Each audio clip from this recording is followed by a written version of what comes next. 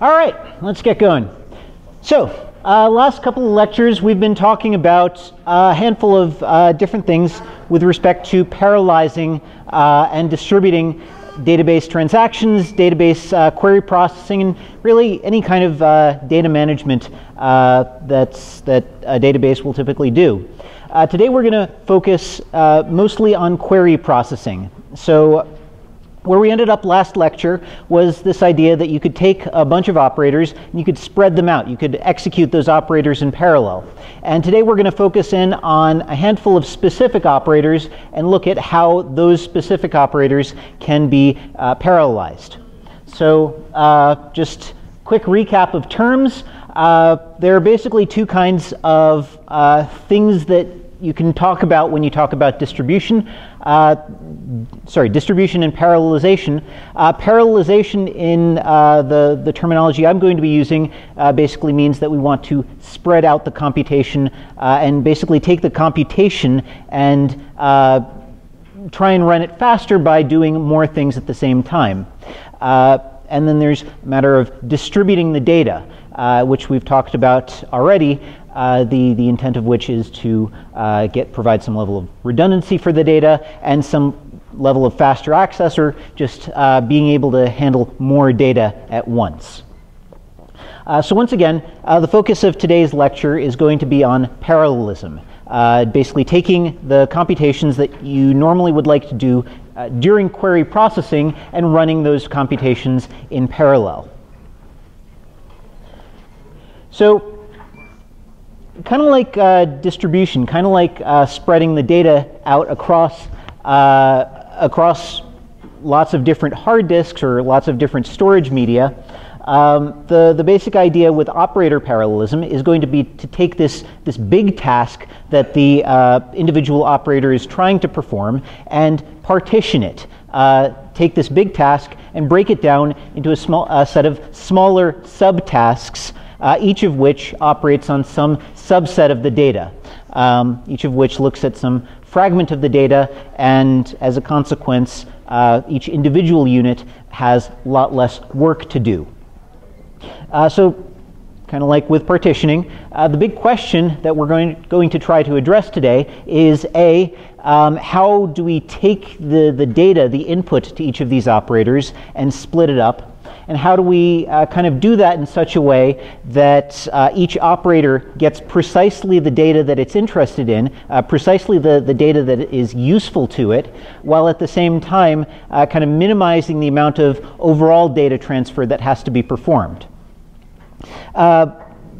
Because it's kind of relevant, the challenges that we're talking about today should be really familiar to you now that we've talked about both external algorithms, we've talked about to some degree data distribution, all things like RAID. All of these things they're expressions of exactly the same problem, and kind of each of them appears and ends up having a very similar flavor of solution. So you'll see I'll be referring back to a lot of things that we've already kind of covered as the motivation or the inspiration for a lot of the operators that we're going to talk about.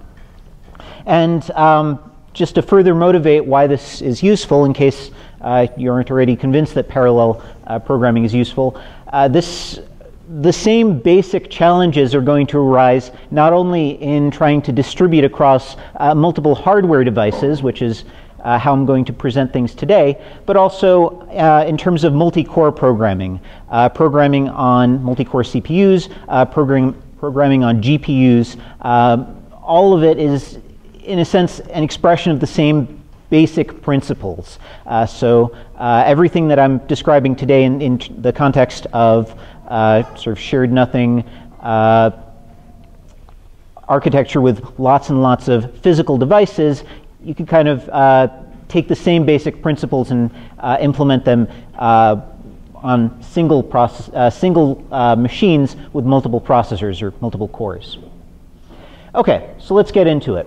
Kind of the fundamental primitive that we're going to be using to discuss parallelism is this idea of data flow.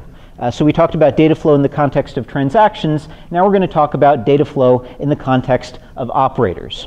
So what is an operator?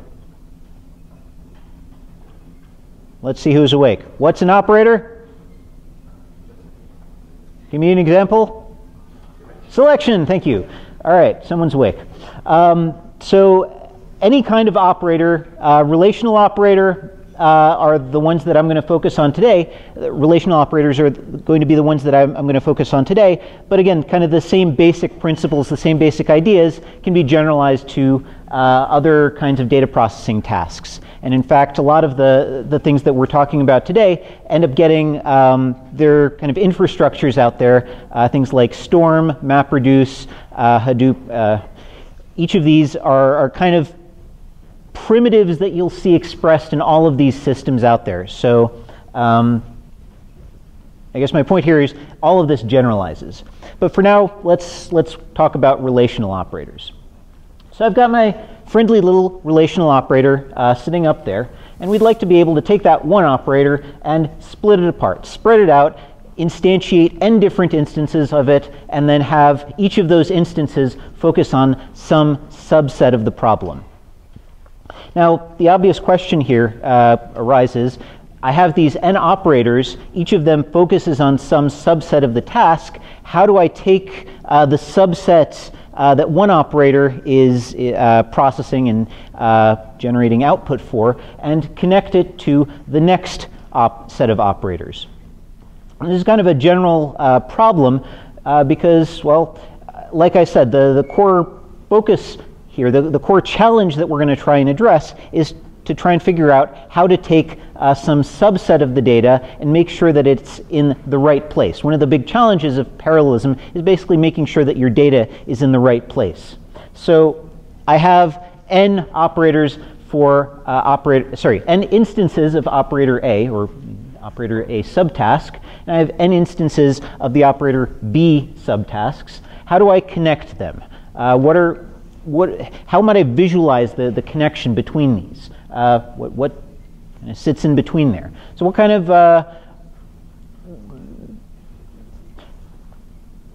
of operators might I be looking at there? Sorry, let me rephrase that. What are some ways that we might want the instances of operator A to communicate with instances of operator B? Merge them. What do you mean by merge them? Okay, so each of the instances of operator A are going to be producing some sort of output. And I have to be able to route that.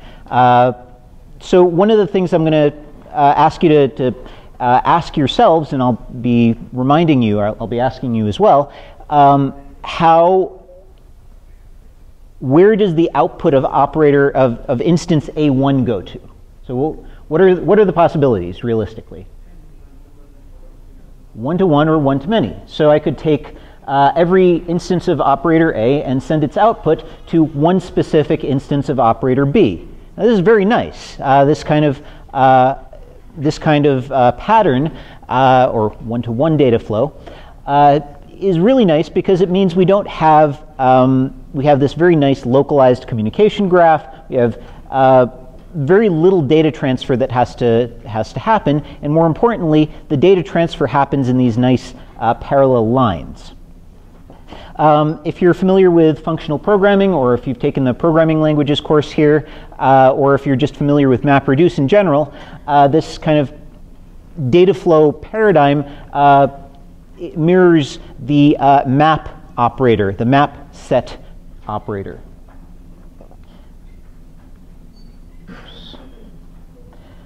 Well, the other possibility is that every instance of A needs to send data to every other instance of set B. Now, how many messages might I be expecting to see in this kind of communication graph? If I have n instances of operator A and instances of operator B? N squared. So one extreme of this particular form of communication graph might be that I have to send every message, every piece of data that gets produced by A1 has to get sent to every single instance of B1. Now this is not generally a good thing, but we'll be encountering this particular pattern in a number of different instances. Now, I should mention that this is kind of one extreme of a spectrum in this particular communication graph. The other extreme is that the data doesn't actually, every message produced by A1 doesn't necessarily have to go to every instance of B1. It's simply the case that outputs of A1 need to go to some subset of the instances of B. So this other extreme you could think of is A1 partitioning its fragment of the data, spreading its fragment of the data across the nodes in B.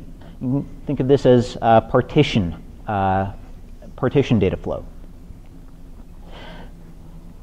And like I said, this is kind of a spectrum with these two things at the extremes.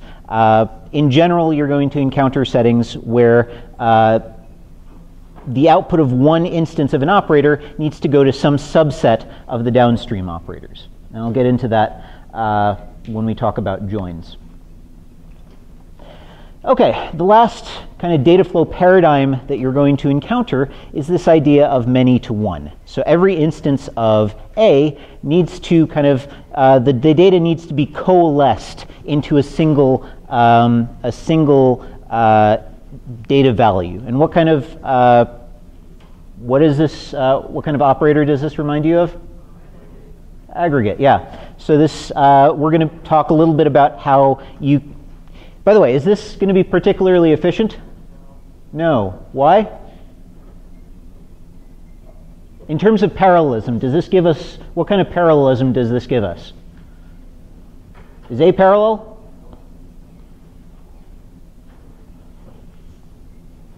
Is A parallel? Yes. Is B parallel? No. So B here has to do all of the work of merging things together. So one of the things, so later on today we'll talk a little bit about aggregation and different ways of kind of streamlining the aggregation process. Okay, so keeping these kind of data flow paradigms in mind, what kind of, how are we going to take the various relational operators that we've discussed so far and parallelize them? So let's look at some basic operators. Select, project, union. Now, why do I have these operators on one slide? What might be a, or equivalently, let me rephrase that as, in each of these operators, what is one unit of computation that I have to perform? One tuple. So each of these operators performs whatever computations it needs to perform in a very localized way. You never need to see more than one tuple at a time in order to perform one of these operators. And more importantly, there's no dependencies. There's no interdependency between the different tuples. You see one tuple, you do some processing, and then you send it off, and then that's it. There's nothing else that you need to, you never need to see that tuple or care about what was in that tuple ever again. Yeah. So for each of these, this basically is the one-to-one. Each of these can be implemented very cleanly in this one-to-one data flow mapping. Select just reads in a tuple, spits out a tuple. Reads in a tuple, spits out a tuple. So you just take all of your tuples, split them up into some number of bins, and then have the operator essentially send them to the next next stage, whatever that might be. Any questions on this?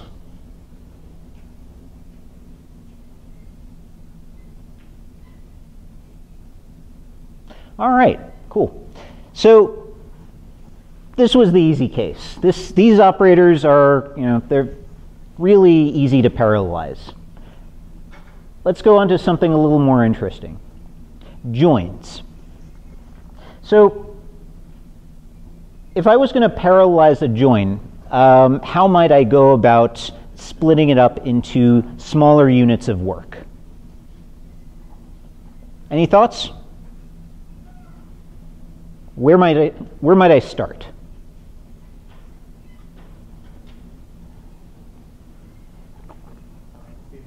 particular nodes, these aggregates will be joined.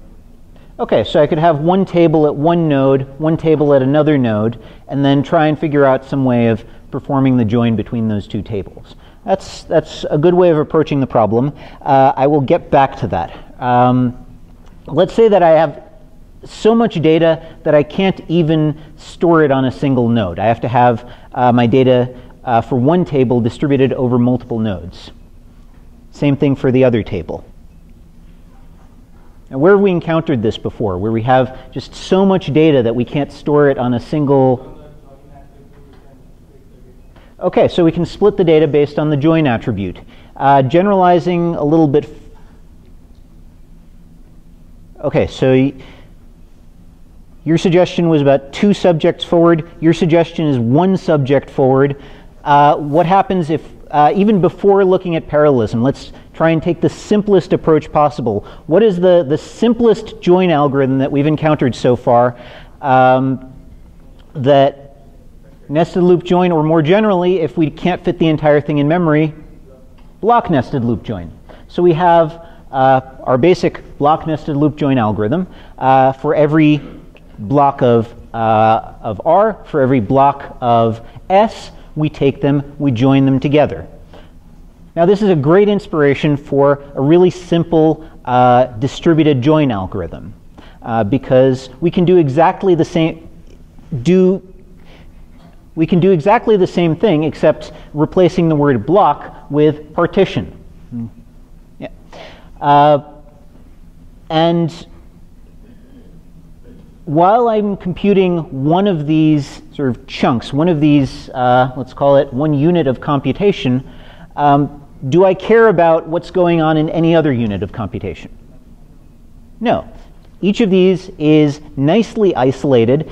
I can compute the join of block I of R and block J of S without caring about anything else going on outside of that pair of blocks. So I can create this sort of grid, an n by k grid of join operations, and I can partition my overall join into this n by k grid. Let's see who's awake. How many operations are we, how many units of computation do we need to perform here? N times k, yeah. So, well, basically I've got my R's. I can take the blocks of R, I can send them to the corresponding set of nodes that need to process them. By the way, how many, if I have k blocks of S, how many nodes do I need to send every block of R to? K different blocks. So my this is kind of somewhere in the middle of sending to every single node and sending to the partition data flow. So for every block of R, I'm going to send it to k different blocks, k different processing nodes. I'm going to do the same thing with S, except here I'm going to send it to n different processing nodes. And then finally I'm going to have each of these individual nodes perform one unit of computation. I'm going to take all of those nodes and I'm going to compute a union of their outputs. And that gives me my full join result. So any questions on the kind of parallel block nest? Yes? Those k blocks are like striped over and is that data striped? The question is the data striped? Yes. So the idea is that when I say partition here, I'm going to take the data and I'm going to split it into k disjoint sets. The data in S, and I'm going to split it into k disjoint sets of tuples in S, and I'm going to split R into n disjoint sets of R, of tuples in R.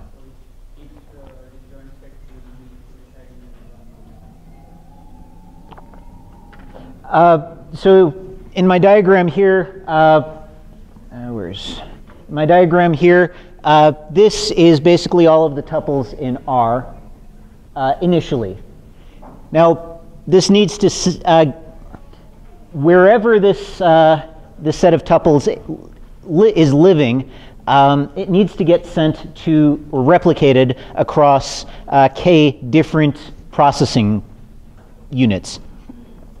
By the way, while I'm kind of leaving this open-ended, I'm kind of trying to express this in the most general way possible, where each of these processing units is conceptually a different entity. The physical mapping, the way that this actually gets implemented, doesn't necessarily need to keep each of these processing units separate.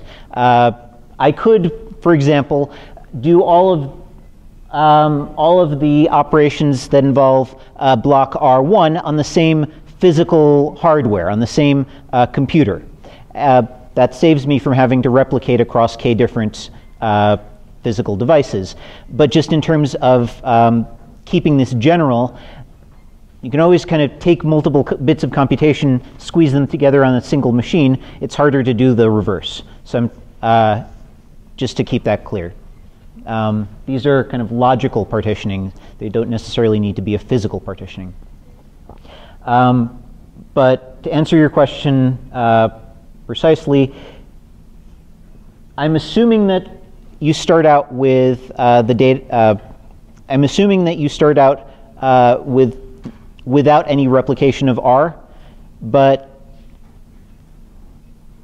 if you already have R replicated on a set of different machines, you can use those machines to do the processing. There's a bit of a roundabout way of saying it, but does that address your question? Okay.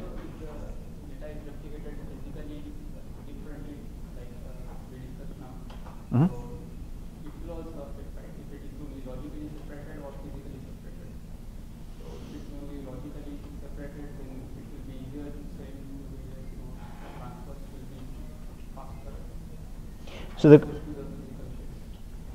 So the question is, if the logical separation, if the data and compute nodes involved in this processing are only logically separated as opposed to physically separated, then will that make the processing faster?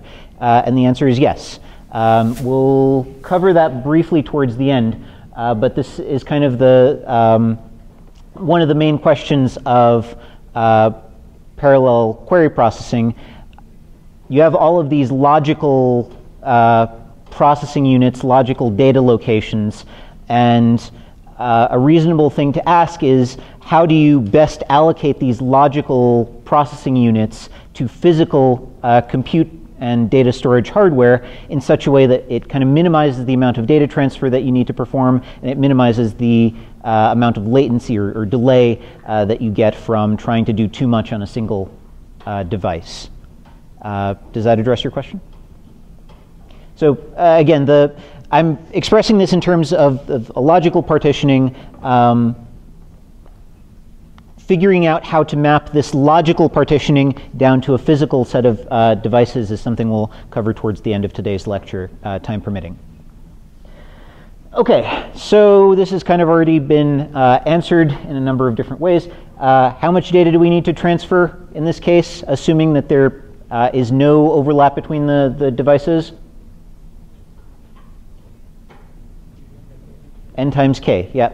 So every data value in R has to be transmitted to k partitions. Every data value in S has to be transmitted to n different partitions. So you basically have to send twice n times k messages in order to get all of the data to the right place. In the most general case, you can usually do a little bit better at least.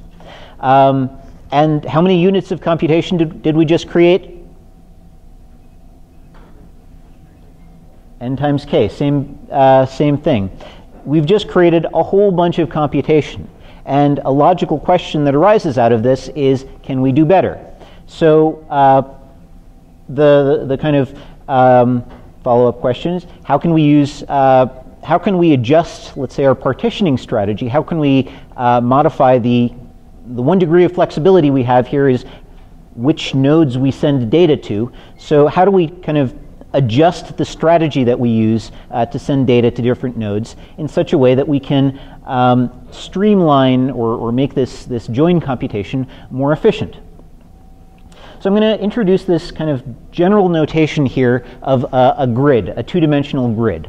And the way of kind of interpreting this is that I have a set of blocks of R, and I have a set of blocks of S. And each one of these columns corresponds to one of the sets of computation. Sorry, each of the columns corresponds to the pieces, the units of computation that involve one block of S. Every row involves one block of R. And so in this case, I have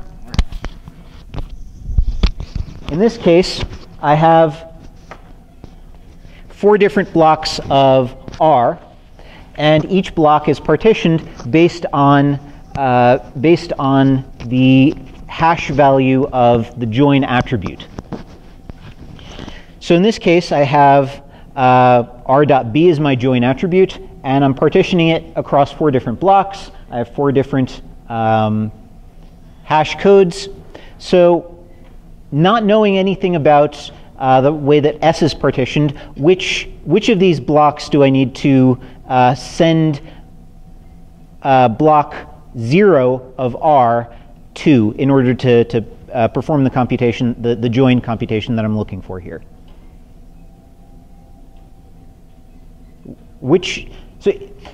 Each intersection, each grid square corresponds to one of these units of computation that we've introduced.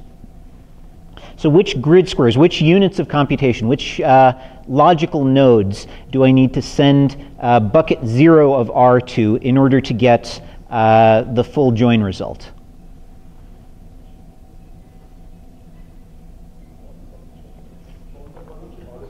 All the columns in S.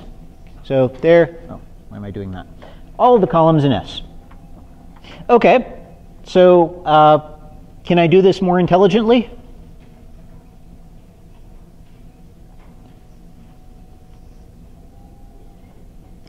So I'm sending this to 4 different, I'm sending bucket 0 of R to 4 different nodes.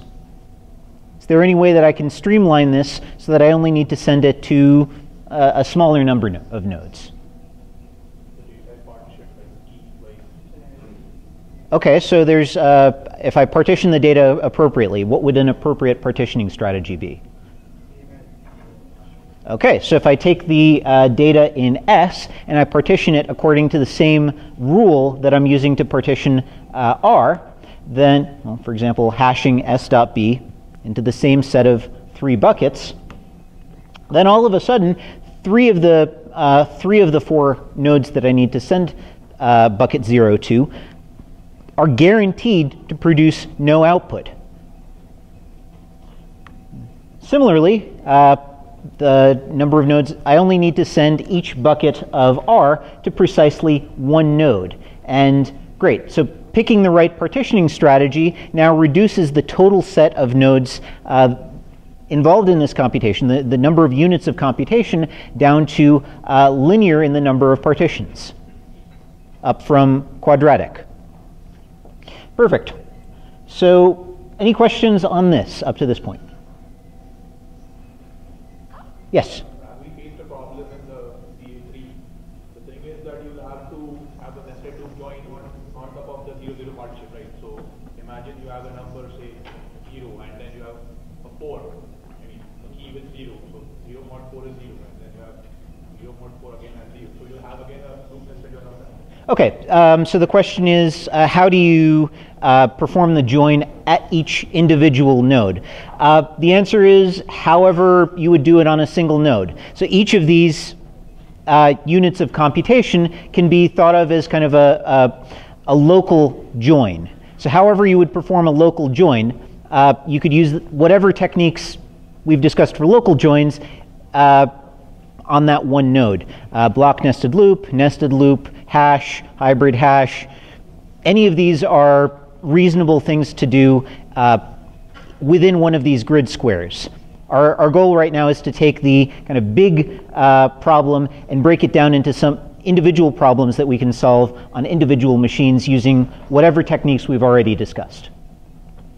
Now you might, this particular approach might seem familiar to some of you because this is effectively external hash join. You're taking all of your data, you're partitioning it into a set of buckets, all of the data in R, partitioning it into a set of buckets. You're taking all of the data in S, again, partitioning it into a set of buckets, and doing that partitioning in such a way that you can be sure that everything in bucket 0 from R is only going to join against bucket 0 of S. This is external hash join. All right. Now, what is the limitation of this approach that I've just described? What kind of joins can we do with this? Equijoins. Can we use a similar, so now a logical question might arise, can we use a similar strategy to minimize the amount of work that we need to do for inequijoins? So in this case, what do we need to do? We need to sort the data, or more specifically, how do we partition the data? On ranges. So we take the data and we want to partition it based on ranges rather than on hash values. If we do it that way, then we can effectively use a similar kind of strategy to eliminate certain partition pairs.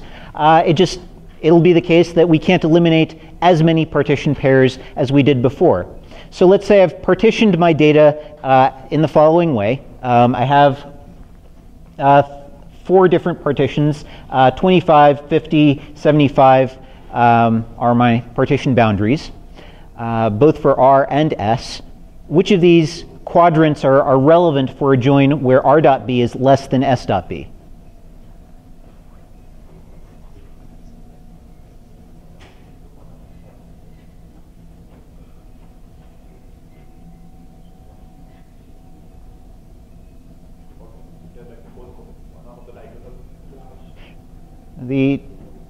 I'm hearing upper half of the triangle.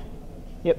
So basically everything in the upper half of the triangle is irrelevant. Everything, and we're guaranteed that everything in the lower triangle is not going to produce every one of those intersecting nodes, those pairs of data, are guaranteed not to produce any kind of output. So again, this is kind of the same basic idea as external hash join, generalized a little bit. And in this particular context, that is you might encounter this as something called theta join, because, well, theta is often used to represent a comparison operator, and in this case, you're picking an arbitrary comparison operator and kind of figuring out which partition pairs can't satisfy that particular theta. All right, so that streamlines a lot of the computation that we need to do. Yeah, actually, that streamlines a lot of the computation that we need to do, and it's really nice if we have a logical partitioning scheme already set up. Now, the next question you might ask is what happens if you don't have a logical partitioning scheme already set up? What happens if your data is already being stored on disk somewhere and you want to kind of use the partitioning scheme that you already have? What happens if you're receiving data from an earlier operator? Each of these kind of units of computation is going to produce data. That data is going to be available locally. It's already going to be partitioned into this local set of partitions. How do you use that partitioning scheme to kind of simplify your life without trying to repartition all of your data? And we'll get into that in, let's say, 5 minutes after a quick break. So let's take a quick intermission and be back here at 5:40.